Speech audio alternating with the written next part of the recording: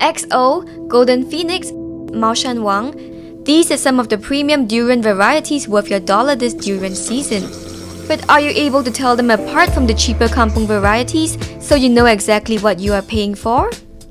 These two durians I'm holding, one of them is $13 per kg, one of them is $5 per kg. Can you tell which is which? I'm here at the Durian Mobilization 2013 where food expert Dr Leslie Tay will be sharing with us some tips. The main thing that you all need to really know is just Maoshan Wang, because Maoshan Wang is most expensive. All the rest of the durians, or the branded durians, about $8 to $10. Very few people are going to try to give you a durian that is not what they claim it is. It's only Maoshan Wang that's a real big problem, because sometimes it's short supply, sometimes another durian can be passed off as Maoshan Wang. So always try to just recognize how to tell Maoshan Wang. When you open it up, you'll know that the flesh is a typical color, the kind of seed with the Maoshan Wang. It's very easy to peel off the flesh of a Maoshan Wang. It doesn't really stick to the seed that well. You can actually just take out the seed and the flesh of a Maoshan Wang. It doesn't get too wet. If it's too wet, it's not very good. It's got to be nice and creamy.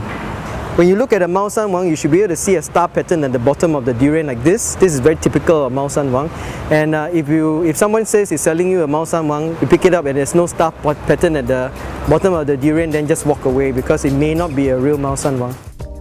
If Maoshan Wang is the king of durians, then the queen must be the Golden Phoenix. It has a round-shaped husk with light green to greyish-brown thorns. Its flesh is pale yellow and creamy and tastes sweet with slight bitterness. Then there's the Black Pearl, which has an oval-shaped husk with thin thorns. Its flesh is pale greyish-yellow and it tastes smooth and creamy with slight bitterness. But there's another option for those who love bitter durians. If you like bitter durians, I recommend for you the XO. XO durian is very nice and bitter, very pungent, and it's got a nice tingly taste on your tongue. You can recognize an XO because it's small, and usually the bottom of the durian here is depressed. It's a depressed star at the bottom for the XO. If you prefer your durian sweet, you'll be better off choosing the red prawn, the D101 or the D13. Red prawn also is a bit of a sort of like a shape of a rugby ball, right? Red prawn, usually when you'll notice that the shape and then the thorns are sort of sharpish. It's usually got a funny chalkish kind of look about the durian. When you open it up, the colors of the red prawn is a pastel orangey kind of color.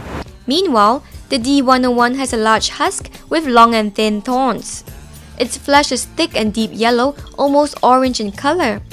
The D13, in contrast, has a light green husk that is pointed at the bottom with a brownish depression. Its flesh is also yellow-orangey in color and it has an intense fragrance. These 7 types of durians were seen at Durian Mobilization, an annual durian feasting event organized by Dr Leslie Tay and supported by the Singapore Kindness Movement. This year's event saw 1,000 kilograms of durian shared by some 300 participants. So which durian variety stood out for them? Maoshan Wang. Maoshan Wang. It's the best. Maoshan Wang and the Maoshan Wang. Why do you like it? The flavor is very rich. I like it bitter, and it's got the bitter essence in it. Black pearl, I like it. Why do you like that durian? Because it's very new, the taste is very new. So it's I like something new. The black pearl. Why do you like it? I'm not sure. It's sweet and creamy, and I've never had it before. But how do you make sure you choose a good and fresh durian? Watch our other clip to find out.